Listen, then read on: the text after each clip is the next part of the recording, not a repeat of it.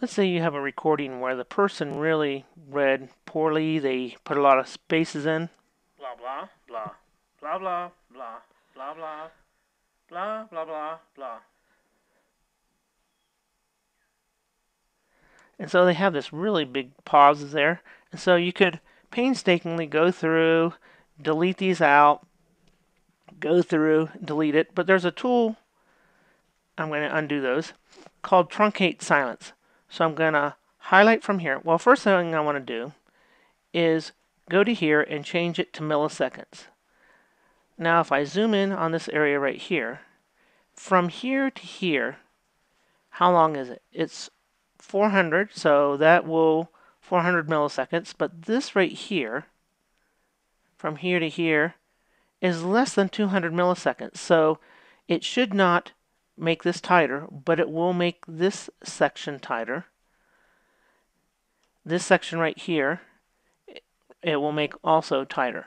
So I'm going to fit it to screen, highlight the whole things, go under Truncate Silence. The first section is what it will leave alone. Anything less than 200 milliseconds, so that was this spot right here, it will not change it. The maximum silence duration, in other words, this right here, this section right here is about 4 or 5 seconds. It will bring it down to 1 second or 1,000 milliseconds.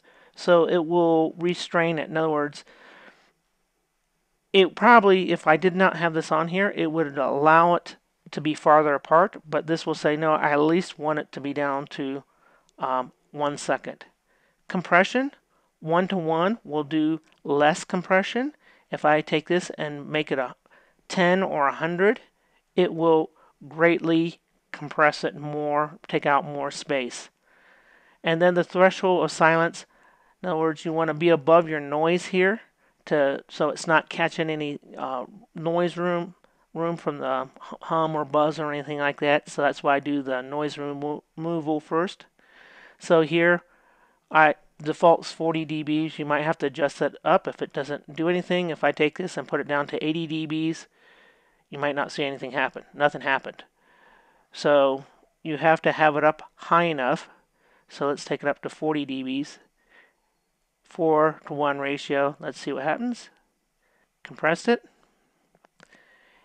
And so it compressed it all up. Here it only did a maximum. I didn't go to the exact thing, but the maximum of 1 second there.